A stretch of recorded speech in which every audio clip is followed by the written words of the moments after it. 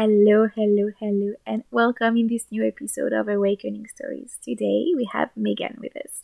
Megan is a channel, a coach, and a mentor for embodied leadership. She helps you step into your power with confidence and lead with your soul.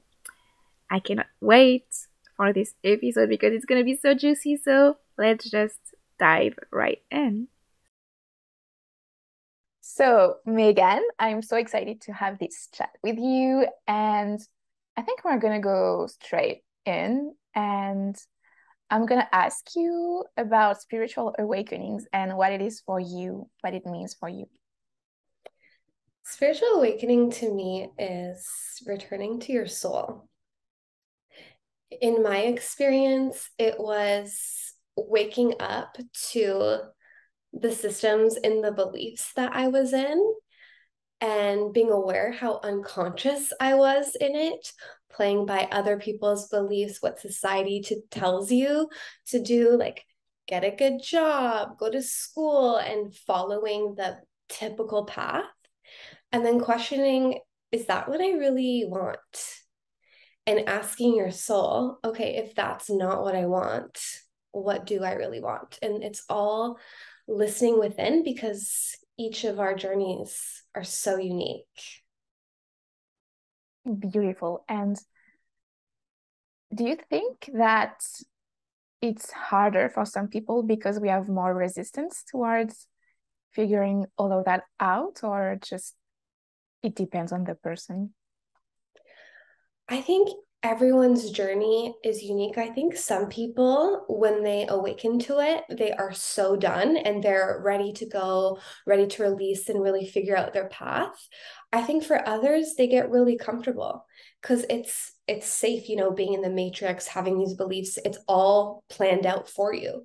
And that's really comfortable. It's not easy questioning everything, releasing what doesn't serve you, and then making a new path. It's not easy, so it all depends on the person and their journey. How did that happen for you? I know you were a teacher before that Yes. awakening. Yes. So can you tell us more about that? Yeah. So um with my spiritual awakening, I was teaching, and online I started to see some beautiful psychics and intuitives just give these beautiful readings and messages. And I was like, I want to do that. They're helping people, it helps me so much. And I wanted to tap back into my gifts. When we're kids, we're all very tapped in, but I remember really deeply as a child, I remember seeing spirits, especially dead people. I would see them all the time. And I had a hard time going to sleep because I didn't quite understand it. And my parents weren't very spiritual, so they couldn't guide me through that. So when I was in middle school, I shut off my gifts because I was just terrified of seeing dead people. And I would see them outside of my mind's eye. Like I could see the outline of the spirit. And it was actually when I saw my great grandmother who passed at my grandma's home. I saw her so clearly and it scared the living shit out of me. And I said, okay, I'm done. No more. So I declared, I said, I don't want to see anything anymore. But then it wasn't until I was an adult, years and years later, that I saw people actually helping others with their gifts. And it wasn't scary. And they were very empowered in their boundaries. And it was a beautiful thing to be able to see spirits, to be able to channel messages. So I joined a class to learn about my spiritual gifts and develop them. And then at the time, I was in teaching, and I just so badly wanted to develop my gifts as quick as possible because I just wanted to get out of there. But that takes time and patience and practice. And shortly after I was learning about it, I was practicing. That's when I had my first dark night of the soul slash like deeper spiritual awakening. So what happened during that dark night of the soul for you?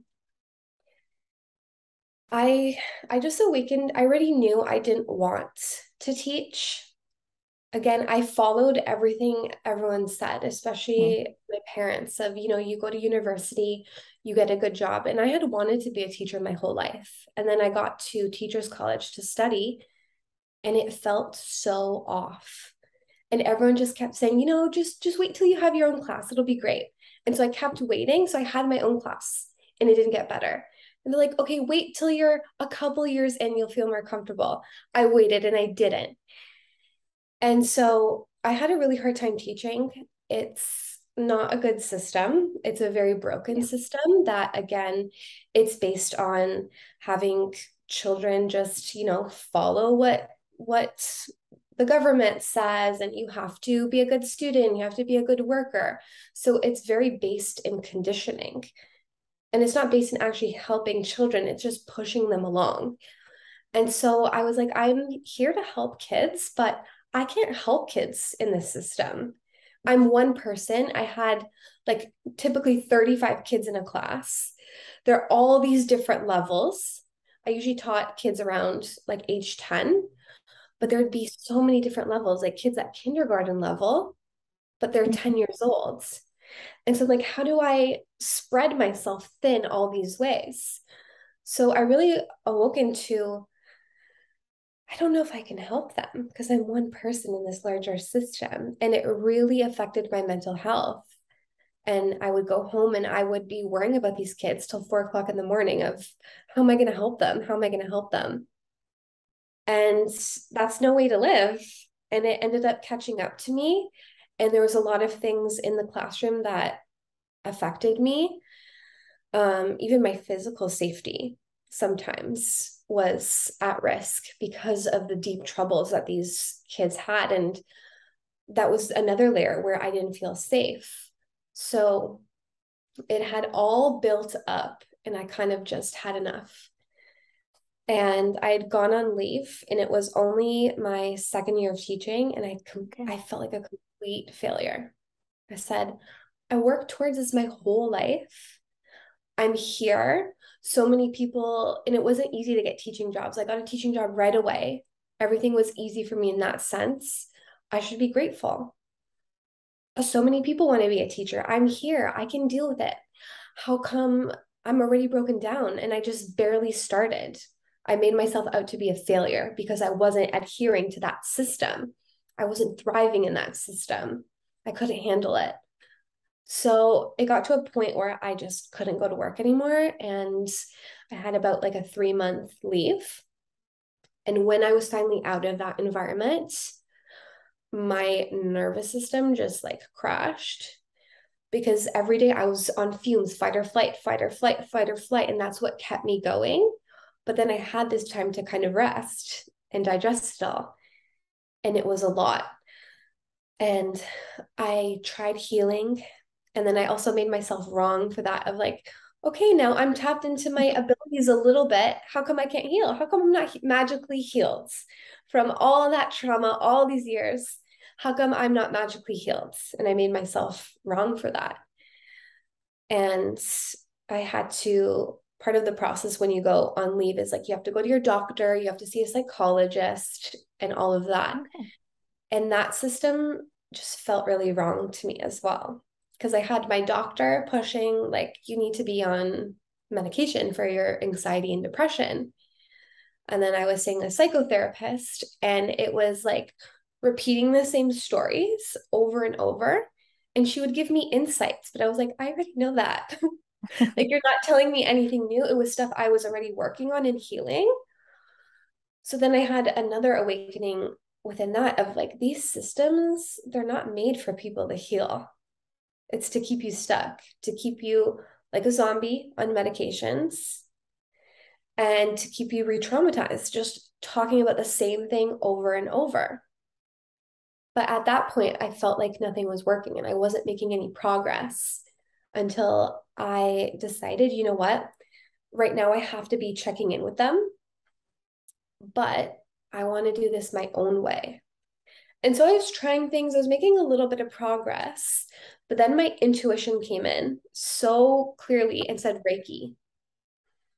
And I was like, okay, I've heard about Reiki before, but I didn't know much about Reiki. I went online, I searched Reiki classes. I had a woman teaching 10 minutes away from me. I took the course and it was such an intense detox because I had so much trauma held within my body and I got super sick. And afterwards, I felt like a new person. It was things that were on my mind on repeat and these burdens that I felt like I couldn't heal. I had a new perspective towards it and I energetically felt lighter. And then that's kind of what took me into my new part of my journey and gave me a new perspective and helped me develop my gifts, get more confident, and also be confident in I don't belong in this system. And that's okay. I didn't make myself wrong anymore. Of, the system isn't actually built for people to thrive. And so it's okay if I don't thrive in it.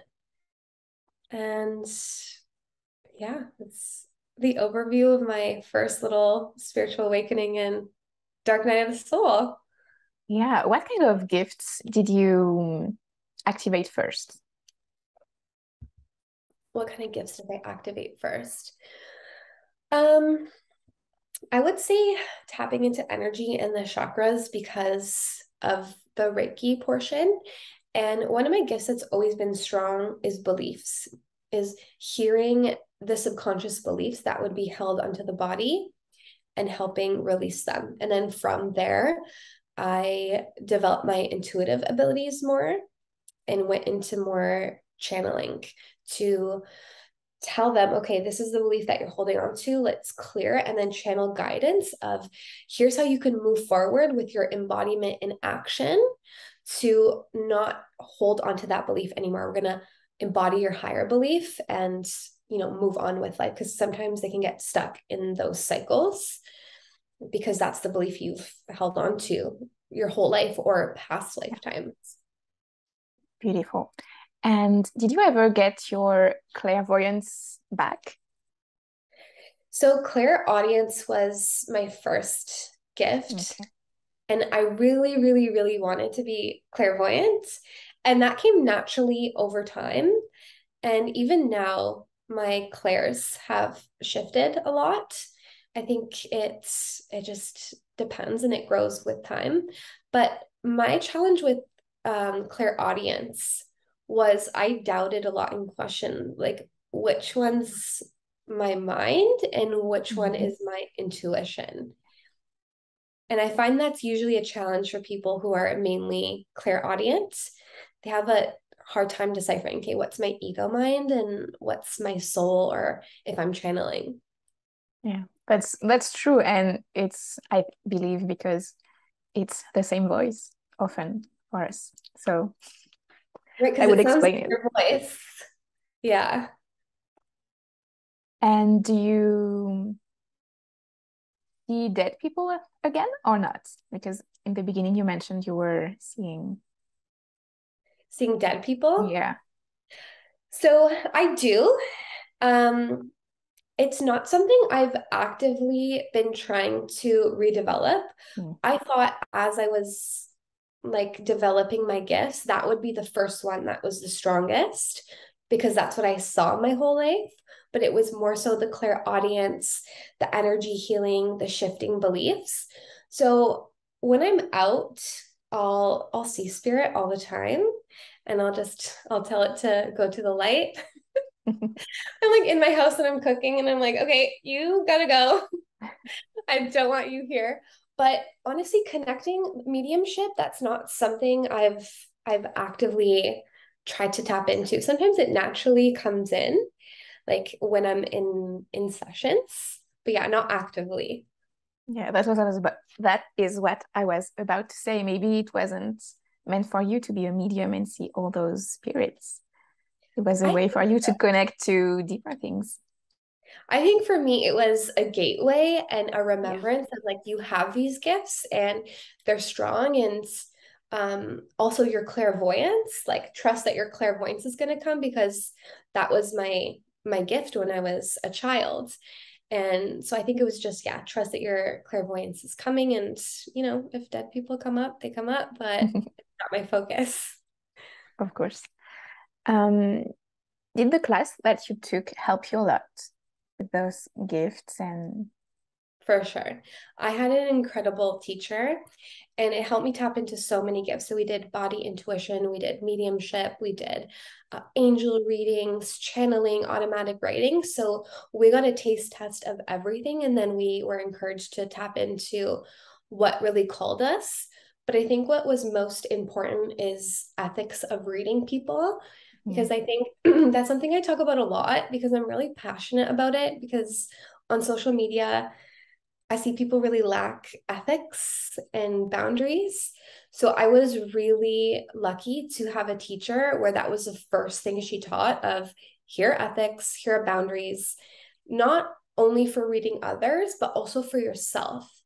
Because when I entered it, I was still a little bit scared because of my past experiences, but she really taught me you are in control. It doesn't matter what you see, what you feel, you ultimately have the free will and the power. And then she taught us how to ghost bust right away. And so when I was seeing spirits all the time, I'd be like, hey, gotta go, you gotta go, and you gotta go to keep my space clear. And then I felt more comfortable.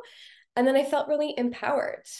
And then that I passed on to others as well of they didn't feel in control of like, okay, I see this, I sense it, I feel it, and helping teach others too. You're in control always, protecting yourself, sending them to the light. So I was really, really fortunate to have an incredible teacher from the start. it's beautiful that you get all this control and power within you right away because we often doubt. And I remember once in a group we are both in, I talked about, I think it's around Halloween in October, like something like this, where spirits come to me and I hear things clairaudiently when I sleep. And it's never so fun because I value my sleep a lot. And I remember you told me, tell them to go away, it's your sleep, they'll contact you at another time. And it Yeah, was really empowering to be like, oh yeah, I get to decide if I want to be disturbed in my sleep or not. exactly. We always get to decide. And it helped me so much because when I was a kid, I never felt in control. I remember seeing like dark spirits when I was a kid and I had a hard time going to sleep and having that knowledge of I decide who's in my space. I decide when they contact me, how they can contact me. I'm in charge and they, you know, get to like they're blessed to be in my space, not the other way around. And you always get to decide. Beautiful. And I think it's a beautiful lesson for everyone to remember that. Sometimes we tend to forget. So did you have any other dark night of the soul and awakening? I honestly, last September, I was off Instagram for a while. I wanted to take time to develop my products, but then I ended up getting sick with Miss Rhoda, and that really activated like the deepest of trauma within me towards my body. Because ever since I was a very little girl, I had issues with like body image, eating, all kind of disordered behaviors. And I felt like I healed layers of that, but there was still so much trauma stored within my body. And that kind of came up. It was like, whether you like it or not, this is it. We got to deal with it. And so it was a lot to deal with at once. And when I released that, it shifted so much in my life. I had lost quite a bit of weight, and people were like, what are you doing for weight loss? And it was nothing. It was just I was holding on to so much trauma that my body was inflamed. Last year I was the heaviest weight ever. But as I released that trauma, the weight, it was energetic. It naturally came off. But not even the way I physically looked, how I felt about myself.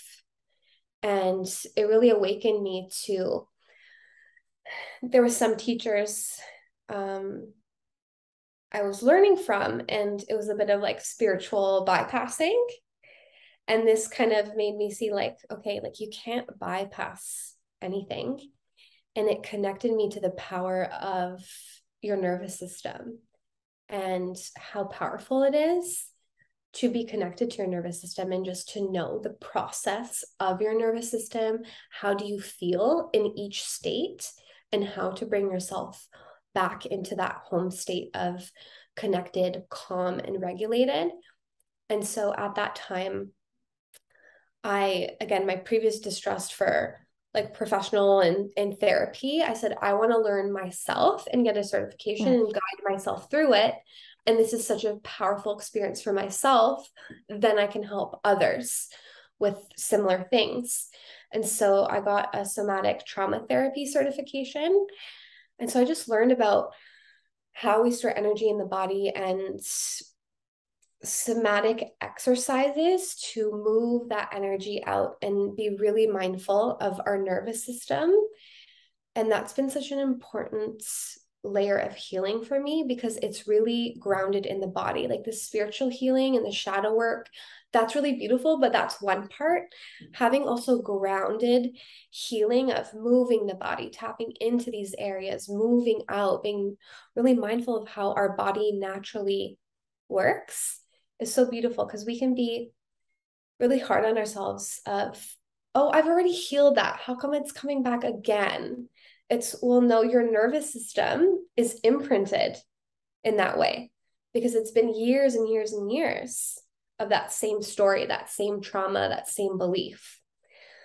So that was my second really big dark night of the soul, which has been really, really beautiful because it's tied in my work of a body, mind, and spirit approach. And I feel like it's more grounded. It's spirituality, but it's also the raw humanness, which is what we came here for, the human experience and the spiritual experience. And it's more holistic. It touches on every part of us. So it's beautiful. And I think I skipped ahead a little bit because you were telling us how you were a teacher, but what happened when the leave ended? So it was in 2020, and it was during the time I was already so sick and tired of the system. And then everything was coming up with like the mandates and online school. And that was something I firmly did not believe in, especially children when they're very young. They're very impressionable. And I was so angry of even more of this fear and being pumped into them and how they were being guided and what they're being guided to believe. And so I felt my mental health again decline, and it felt like too much. And I had contacted, like, teaching is unionized. So I went to the union. I said, hey, I want to quit. And they were like, are you sure? No, you're an incredible teacher. We need you. And there's not many teachers like you, because, you know, there are a lot of teachers that don't care. I cared. I put in a lot of work, a lot of time, a lot of love. And they're like, you know, give it some time, like wait a couple months, like, you know, go back to your doctor and all this stuff. And I'm like, I'm not fucking doing that again. Like, I knew it. And so I went on leave again for 30 days. I said, go on leave, decide. They said, take as much time as you need. And so it was 30 days. And then they were like, you know, I think you should take some more time, take some more leave. And I'm like, I'm not doing this fucking paperwork and having to go to my doctor, see all these people. I said, nothing's wrong with me. There's nothing wrong with me. There's something wrong with the system that I'm in. I don't belong here. And so, you know, my ego was like, you know, you could like stay longer and still get paid and all this stuff. But I was like, I don't want to be paid by them. I want to cut ties. I'm done with the system. I'm done with going through all these steps, all these loops. I said, I'm done. And I quit. And it wasn't even halfway through the year. And I obviously felt terrible for my class. I felt really upset because you get attached to these kids really quickly. But I was like, you know, I know that there's going to be a teacher there that actually wants to be there and will also be great. I said, like, God, I trust that whoever replaces me will also have a kind heart, a kind soul, and have their best interests. And they did. And it was all okay. So I just kind of up and left and then just went full force in my business and focused on that because I knew that was what I was meant to do and focus on. What were you doing? What were you offering at the time? At the time, I was doing angelic readings, one-to-one sessions, a lot of belief work. That's what I was focused on. And also mentorship, helping people get clear on their gifts, because that was such an important part of my journey. I always believe, people put a lot of importance and pressure on what is my purpose? What is my purpose? But an easy way to see is what was a huge transformation in your life that you went through, you healed, and now you feel really confident and embodied in, and you help others through that. So I've gone through this whole process of awakening of I don't belong in the system, healing that, releasing that, getting out of the matrix, and then developing my gifts. And that completely changed the trajectory of my life. And so I was like, I want to help people with that as well. And so I had a one-to-one mentorship of helping people really get clear on like, okay, what are your beliefs? What's running in your subconscious? Do you really believe that? Does it make you happy? And what are your gifts? And I would help them deepen, develop their psychic gifts, intuitive abilities. Beautiful. And do you still do that now, or have you, well, I know you've evolved, but how did you evolve? So I evolved kind of naturally. And again, like the pressure of we're constantly releasing and healing and transforming. I don't believe that your purpose is one thing and you're like, okay, this is it. This is my ticket for the rest of my life. So as I was naturally growing and evolving, I noticed that the type of people who were coming to me that wanted to work with me, they already knew their purpose. So that's what kind of shifted for me of it wasn't people coming of like, I'm really scared. I don't know what to do. What is my purpose of this is my purpose. It's just that I want to work on my confidence, my voice, and my methodology. And so the women that come to me, they're incredible beings of they know their gifts, they're trained in modalities, and they kind of have their own way of doing things. And now I just assist them in creating their own methodology. And even with that, they're like, okay, who am I to have my own methodology of healing? It's like, who are you not to? You're so unique. And that helps them be more confident in their offerings. And then we really refine their message and their impact that they want to make on the world. And so it's a process of just natural release embodiment and coming into a deeper confidence and power in their gifts and how they serve the world and also themselves. Beautiful. And do you have an advice to build up trust and confidence in your gifts? Because that's a big part of awakening when we deepen our gifts. For sure. I would say take out the need. And that's the hardest part because I remember in my journey, I was at a job I hated. I really just wanted to be psychic, intuitive, and help others. But I put so much need on it and importance on it. And when you put that, you're coming from ego. You're not coming from your spirit, your higher self, your soul. So my advice would to be to really hold the truth that it's inevitable. Your gifts, serving others, it's inevitable. If it's on your heart, it's going to happen. So when you take out the need of when it needs to happen, what it needs to look like, a timeline, expectations, and all of that, you can surrender more. And then you're listening within from your soul, not from your mind. Because creating from your mind and creating from your soul on your path are two completely different things. And then along with that, I would say consistent practice. For me, it's breath work and meditation. Breath work really helps you release any trauma, stuck emotions within the body. And then meditation, it quiets your mind so you can listen to your soul. So those two for me were so important in developing my gifts and being confident in offering them to others. Beautiful. So you stepped out of the role of teacher and stepped into the one of a coach. Did you do a training of any kind to kind of prepare yourself, or did you come into it naturally? I did. I got certified in transformational coaching and also well-being coaching. And what I really gathered from that was to really be present when people are speaking. And my teacher taught me, like, listen like a rock. Because what can tend to happen, what we're conditioned to do, is we listen to respond instead of just purely listening.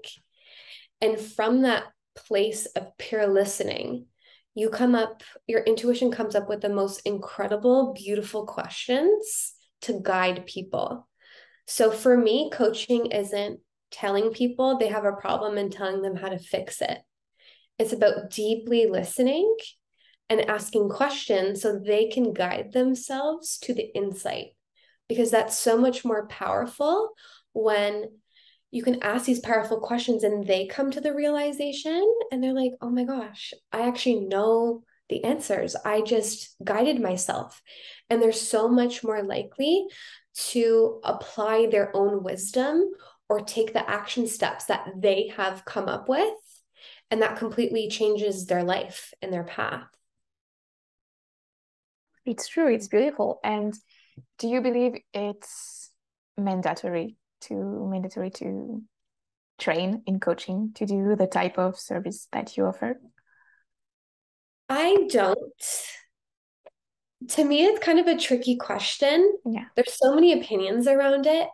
I think at the end of the day, everyone needs a course in basic ethics and how to not re-traumatize someone, how to know as a coach what is in your practice and what is not. At what point do you need to say, hey, this is a little bit deeper and more complex, then I can take you and guide you and refer them to somebody else, maybe a certified somatic trauma therapist or EDMR therapy, because there's some things I do believe coaches can re-traumatize and not really know, especially in the spiritual coaching. It's very like, we're in the present moment. It's okay. The trauma's in the past. And it's like, well, that doesn't really work with someone with complex traumatic issues. So yeah, I think everyone should have basic ethics. I think that as a coach, it's really important to be investing in your path and learning from different teachers, but also have some time applying it. Because I think sometimes what I see is, okay, get this certification, learn from this teacher, and it's like, okay, but have you had time to actually integrate it and practice it? I think integration, practice, learning, and also taking from your own gifts, it makes from like a good cauldron of your own gifts and what you can offer. Of course. And integration is oftentimes forgotten about when we do training after training. And it's so important to do it. I want to talk to you about leadership because I think you have some amazing things to say. And I also think that you have that stance. You are in control, you are confident, and you trust yourself a lot. And to me, that exudes leadership. So I would really like to, just let you have the mic and the floor and just share about leadership and how you view it and how we can step more into that, especially now. Yeah, and I think leadership really ties into everything that we were talking about. To me, the grander picture of leadership is building a new world. And we live in a time right now where we see everything crumbling. So it's really getting clear of, okay, these old systems that don't work are crumbling. And it's up to me to be a leader to get really clear on, what do I see for the future for myself, for the others that I work with, and as a larger collective. So getting really clear on that picture of what do I want? What role do I have in building that new world? And then with that, it can feel really scary. It comes up a lot in my work. And with that, it's knowing your gifts, knowing how you serve others in the deep impact. I think when you're actively working with people, you have that feedback of how important you and your work are. And it's just kind of reminding yourself at the end, it's not actually about you. Because we can put so much importance of who's going to judge me? What am I going to look like? And when we're stepping into new levels of embodiment and leadership, it feels really uncomfortable because we've been in our smaller selves for so long. So that's when we stretch ourselves and realize this is who I've always been meant to be. It's who I am at my core. It's my soul. And my soul naturally is a leader. And so it's remembering, you know what? People can judge me all they want. They can think I look like this, that, or the other thing, but it's not about me. When you zoom out, we're just like a small little dot in the multiverse. It's about the larger picture of growing with the collective, making and leading a new way outside of the matrix and what we've been conditioned to do. And the more that you can lean into that, embody that along your journey, it just becomes more natural of like, yeah, this is what I'm here to do. My voice is important. Not who am I to claim this with confidence? Who am I not to be? Because there's so many people, even if you don't realize it, behind the scenes who are looking up to you and are waiting for you to be a leader and show a new way. Because your confidence in your leadership activates something within them. And it's such like a multidimensional thing. Because when you embody that, there's so many other people that it affects, and it affects their network. And it just continues to spread. And that's how we create a new world of leaders and systems and ways of beings and beliefs that is just more beautiful and more connected, more rooted in love and safety, and just appreciating and loving each other for our gifts and really seeing each other at a soul level. Beautiful. And what would be interesting to know is like, well, we know we have to share our voice, or we are at a point sometimes where we want to, but we don't know what to share. Do you have an advice to finding your voice and getting grounded into that? For sure. I think, again, it's really connecting with your soul, because the difference between our mind being in the mental realm and being in our soul, the questions and the feelings are very different. The mind wants to think, what do I do? What do I post? How do I post it? What are people going to think? How do I do this? How do I get to my goal? It's a lot of the what and whys and hows. Your soul doesn't have that. Your soul already knows and trusts in your path. So that's why, again, breath work and meditation, I will die on this hill. It is so freaking important, because with the breath work, you're clearing, you're helping all that mental chatter clear. So you're getting out of the mind, you're dropping into the body. You're helping your body feel safe, connected. And from there, you can open up to your channel and to your soul. And your soul knows. Your soul always knows. It knows what to say, how to deliver it, and it'll be so unique to you. And that's where it feels more in flow and effortless rather than the thinking and the question. So anytime if you notice that chatter, you know, okay, I'm not with my soul, and you lean onto your practices to get into that flow state and channel. Beautiful. And I can share a little bit of a personal story, because I've been wanting to do a podcast for so long. And last year I recorded an episode, like 30 minutes of flow, and I questioned everything and I wanted to have like a month of episodes before, and what would it be called, and all the questions from the mind. And like not even a month ago I was like, okay, so I need to share my voice. I want to. Is the podcast still for me? Can you give me that idea that I need, if it's the medium for me to share my voice or not? And just half an hour later, I had the name for the podcast and I knew what it would be about. And I decided to just go with the flow and just not ask questions about that, and not hows and rhythms and all of that, because it feels kind of irrelevant somehow. Yeah, it's not questioning, it's just a knowing. It's a strong Yeah. knowing. And that comes with time and experience of trusting. But it's like the efforting and the trying to make it happen versus it's just a being of, you knew the podcast was going to happen. It's been on your heart. And rather than the question, it was like, here it is. Here's the name.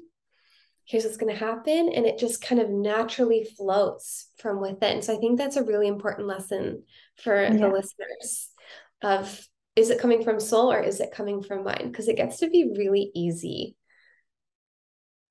And do you think we need to learn to trust ourselves with the help of someone else, or can we do it alone? Because I've really spent time last year trying to trust myself, and I'm not sure that would have happened, that's this podcast, if I did not trust more, leaned into that more.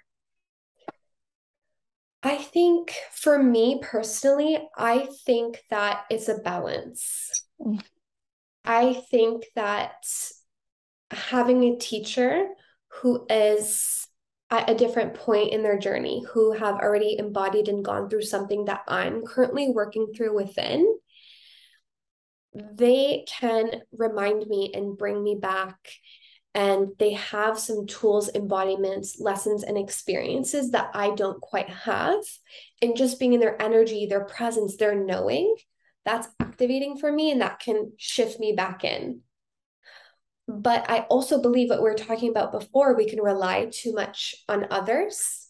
Mm-hmm. And that's not a recipe for trusting, because then you're just, okay, this teacher, and then this, and then we're always other teachers, other mentors. I do believe we need some quiet time to integrate and trust, because if you're always relying on others, that muscle needs to be strengthened from within. And I think life naturally gives us those periods of time where it's like, okay, you need to cut all outside sources. It's just you. Yeah. Like with my last awakening, it was like, okay, you need to stop. Like, no more this, no more that, outside sources. It's, yes, that's helpful, but it's time to get quiet and go from within. And that also gives you time to trust your discernment, because you shouldn't be taking everything that a teacher or mentor says as, okay, this is it, this is gospel. And I've done that before. You have that time to be like, okay, this is what I've learned. How does that sit with me in my energy? And then you can integrate it. When you're asking that question, you can trust yourself more and then integrate it. And then that kind of makes your own unique experience, instead of just, okay, this is what my teacher said, let's follow and trust that. So I really do think that it's a balance. I think that teachers can really help our growth exponentially in a shorter amount of time. But there's so much value in just shutting out the world, minimizing things that your soul says. Like, maybe you want to cut off some friendships altogether or for a while. When you have that quiet time, you can really reevaluate your life and your path and what you need to trust and what you need to move forward with. Yeah, it's like getting a teacher is a shortcut, but in the end, you will always need the time alone with yourself to embody what you were taught.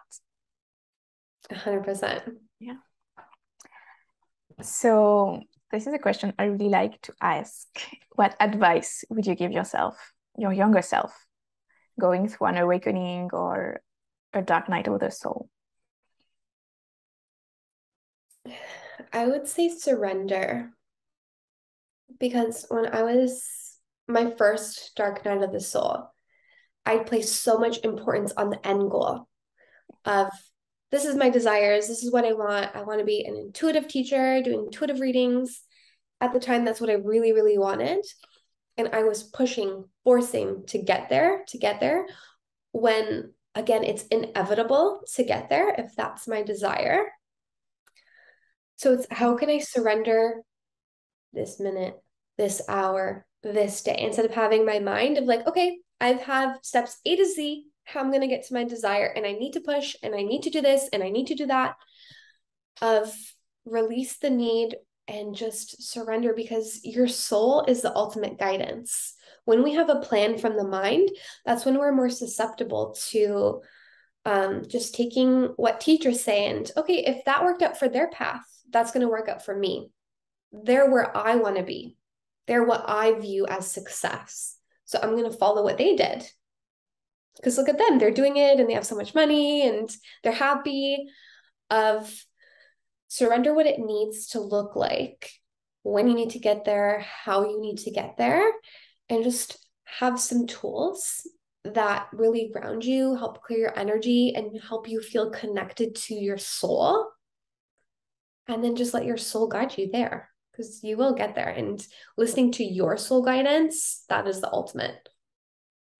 Yes, it is. Beautiful. I really like asking this question because there's a lot of golden nuggets that come within. For sure. And we've mentioned Dark Night of the Soul several times.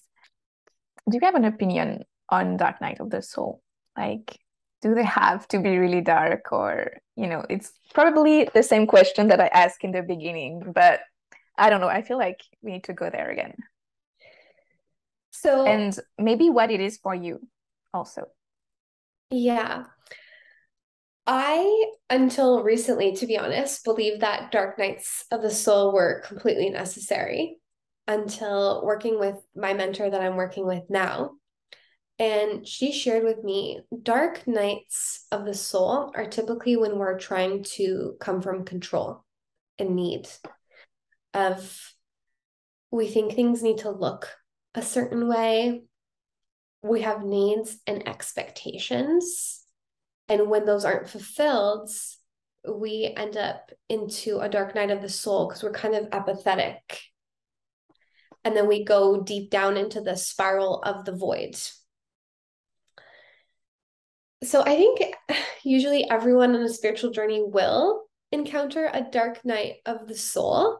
And it can be an opportunity to just be in that liminal space of, okay, let me look at my life and really reevaluate what's in alignment, what's not in alignment, and not having any questions of where am I going? Okay, I release this.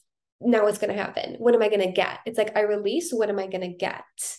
Releasing all those expectations of it's just a deep period to go within to release what no longer serves you. But I think that the longer that you're on your spiritual journey, you can kind of prevent yourself from being in that apathetic mode and going into a dark night of the soul, being more conscious and aware of it. Yeah, and feeling your feelings, which is being more conscious, but we oftentimes don't want to feel the feelings.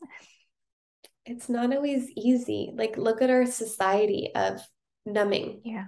We numb with TV, we numb with food, we numb by working 80 hours a week. It's not easy to feel your feelings.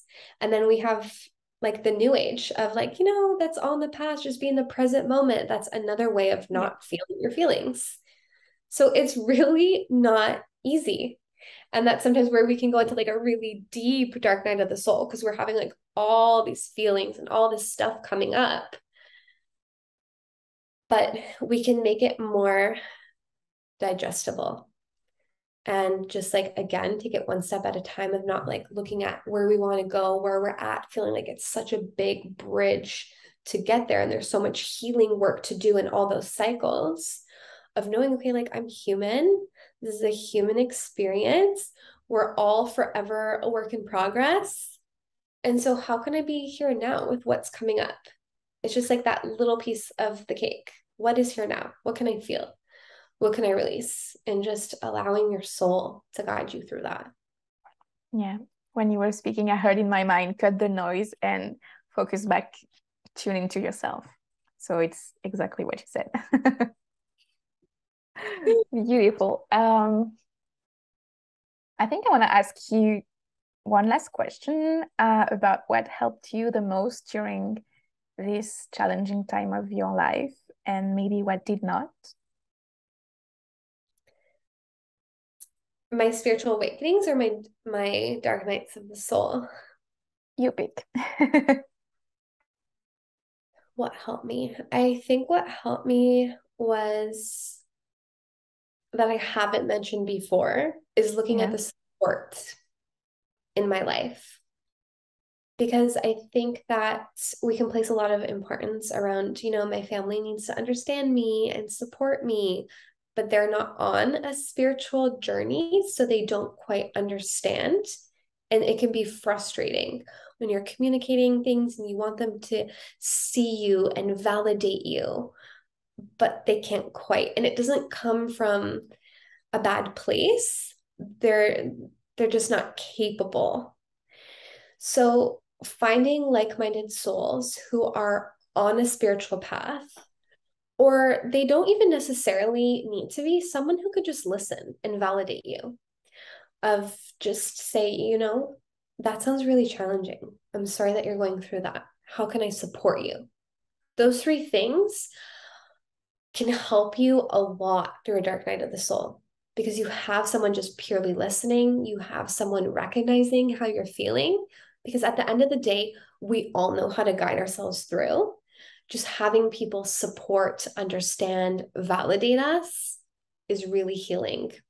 And then I guess what would not be helpful, again, is placing so much importance of, okay, this is my best friend of 10 years. How come they aren't helping me? How come, my mom doesn't understand? We're all in different parts of our journey. And if they're not able to understand and hold space for you, that's okay. You have to make that internal peace with it and really create your own surrounding and inner circle that do. Yeah. And is that how you manifested a new great friend that's aligned and a beautiful friendship? For sure. I needed to release everything that didn't serve me. And I needed to trust that, okay, maybe the people that can't support me right now, it's just for right now. And I wanted to so badly help them to get to where I was, because I wanted to keep them in my life. And so I started like telling them about all these spiritual things and all the practices to like help them bring them with me. But that's not how that works. Everyone has their own soul journey. So I really needed to release of, if they're not a fit right now and it's not fulfilling and I don't feel seen, heard, and validated, then I need to release that and trust that there will be people that do. And I also needed to be clear at the type of person I am in relationships and how I show up, because I'm very particular and I have a huge heart, and I love to share that like very intensely with others, and some don't. Some like to just be like very casual friendships, and I had to get clear of who I am in relationships, how I show up, and how I want others to show up for me. I wanted that energetic match. In my whole life, I never had that energetic match. And I always was like, I'm a really intense person in relationships. And I was like, I'm actually not. I just have a huge heart. I really value consistent communication.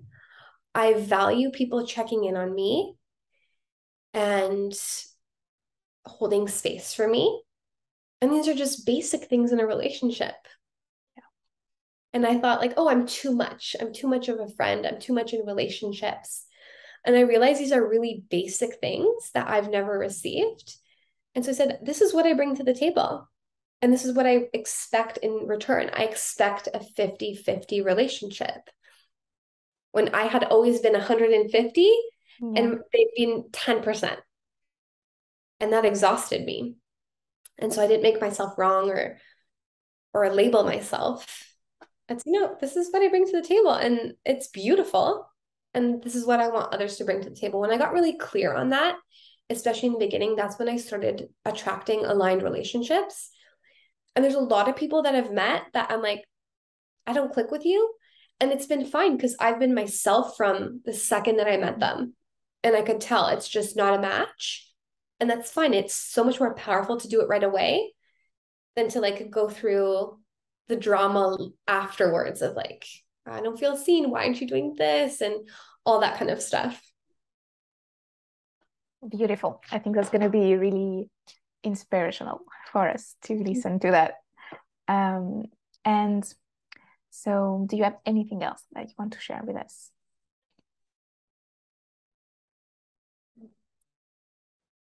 Take your time.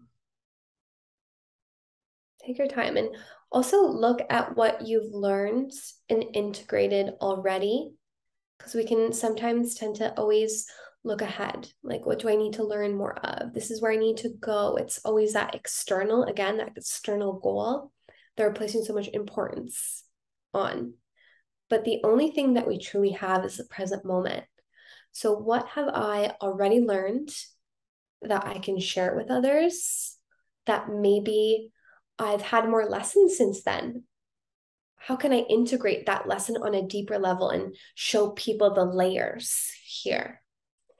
And how can I take my lessons, what I've integrated, what I've embodied, and present that in my own unique way, and trust that all these pieces have come together for me to share with others?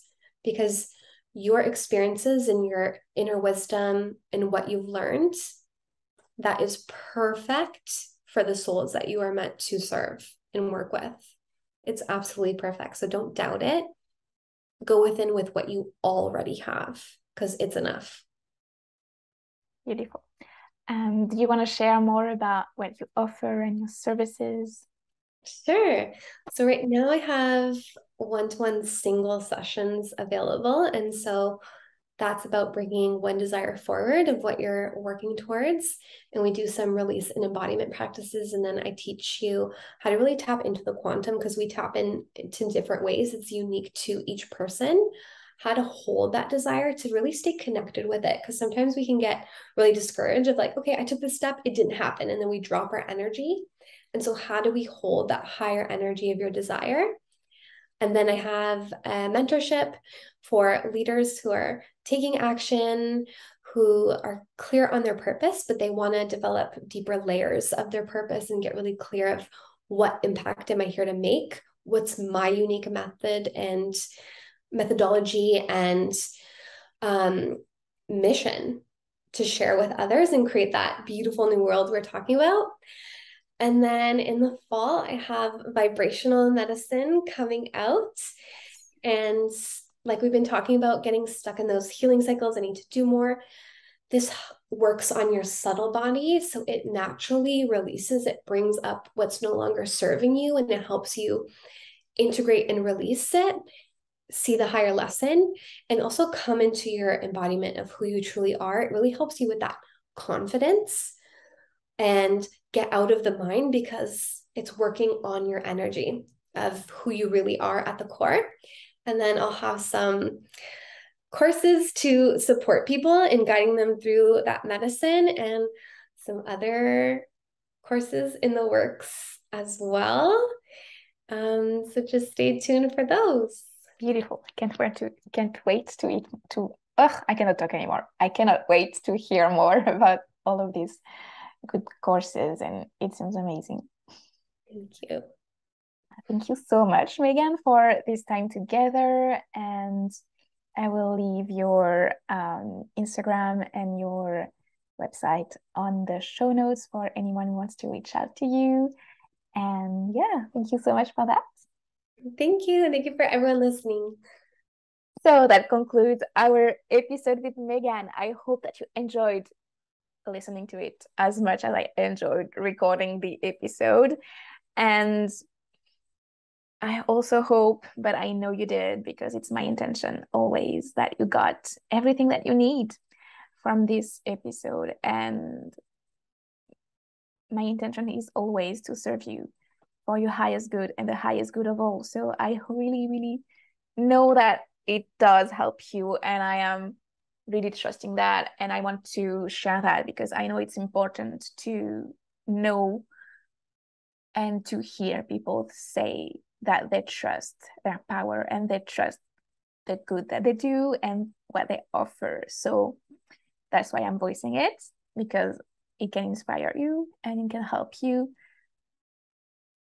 step more into your own power, because that's what we need. We need leaders showing the way and building that new world we need and want. And that is actually also happening. It's also being built, and it's being built by you, by me, by all the people that I interview, and so many more, by the people that step into their role, into their leadership. And yeah, I'm so passionate about that. So yeah, I will talk to you soon. In the meantime, keep meditating, tuning back within, and maybe doing some breath work. I love you. Talk to you soon. Bye.